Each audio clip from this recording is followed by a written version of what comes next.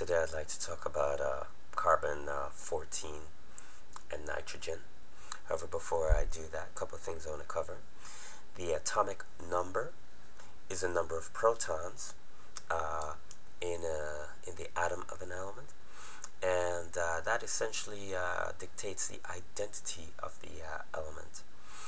The atomic mass now is essentially the number of protons plus the number of neutrons in the nucleus of that atom. So it's possible that two atoms can have the exact same number of protons but different number of neutrons, which means they're isotopes of the same element. Okay, so they behave the same chemically, but each atom will have a different mass. So, for example, if we have a nitrogen has 7 protons, okay, which means it has an atomic number of 7.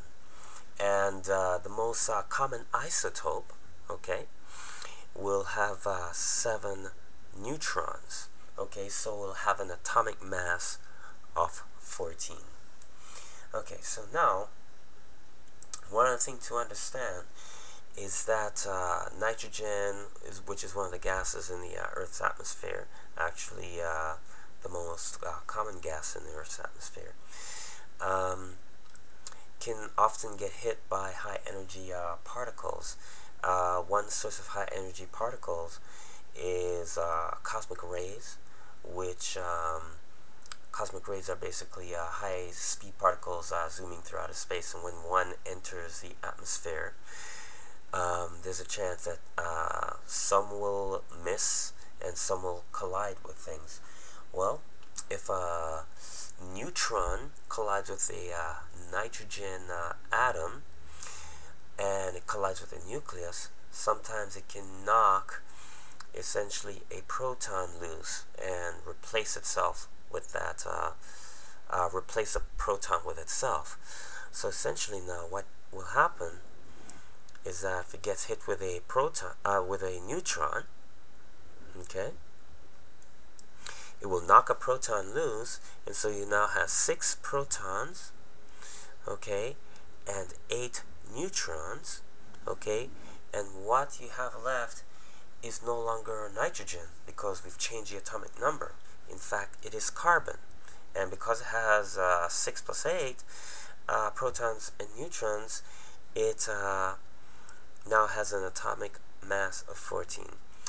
Now, carbon 14 is one of the heavier isotopes of carbon, but nevertheless, it is carbon, and a lot of carbon essentially finds its way into living things, combines with oxygen, becomes carbon dioxide, gets breathed in by plants, gets eaten by animals. And so it becomes part of the food cycle and the life cycle. Okay. Now, the interesting thing about carbon 14 is that carbon 14 is not the most stable isotope of carbon. In fact, there's a probability that one of its neutrons might undergo beta decay. When a neutron undergoes beta decay, the neutron, okay, essentially turns into a proton and a W minus boson, which the W minus boson essentially decays into an electron and an anti-neutrino. Okay, now the chance of a carbon 14 atom doing this, okay, is roughly about 50% for every 5,730 years, which means that if you have a sample of carbon 14 atoms, after 5,730 years, roughly half of them will be gone. And this is what we refer to as the half-life. Okay? Now, granted, after another 5,730 years, half of the remaining will also be gone, so it will now be a quarter. And so we have this exponential decay. Now, this exponential decay, for the most part, while an animal or plant is still alive, is really not that big a factor, and the reason is because nitrogen is constantly being a certain percentage of the nitrogen is being converted to carbon-14 on a regular basis in our atmosphere by the cosmic rays. And as this goes through the food cycle, well, as the plant or animal consumes carbon, the supply of carbon-14 is being replenished, so that will stay constant. However, once it dies, then we go to that exponential decay, which I just mentioned. So now, the importance of this exponential decay is that it allows us to figure out how long ago this life form died. Okay, so how would we go about doing that?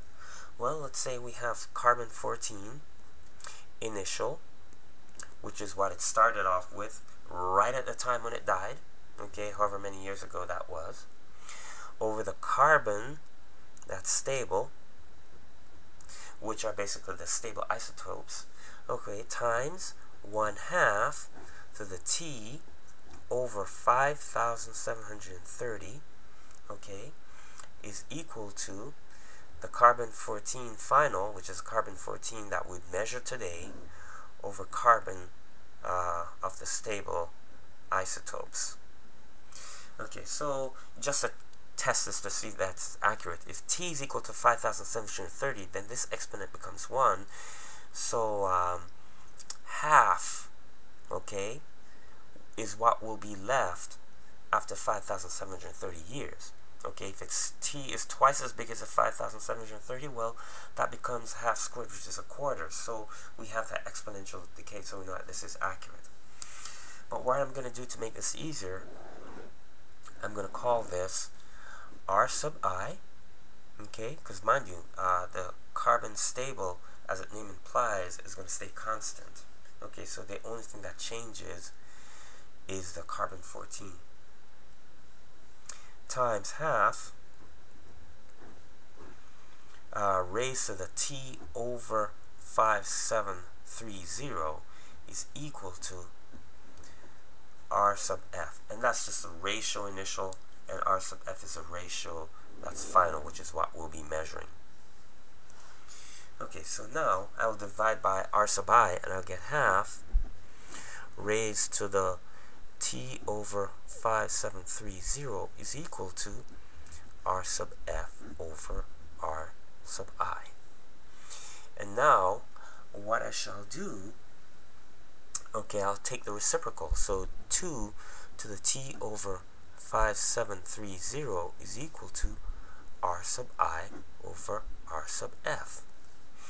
Now, what I can do now is take a log base 2 of both sides. So log base 2 of 2 raised to an exponent will give that exponent. So T over 5730 is equal to log base 2 of Ri over Rf, which means that T, which is the time in years since the life form died, is going to be equal to 5,730 times the log base 2 of R sub I over R sub F. And so basically that's how we calculate how long ago something died. And this information and the ability to calculate this is important to many fields, especially people such as archaeologists, anthropologists, paleontologists, or anyone who needs to find out how long ago something died. Well, that's all I have to say on this topic for now. I hope you find it very informative, and I would like to thank you very much for watching.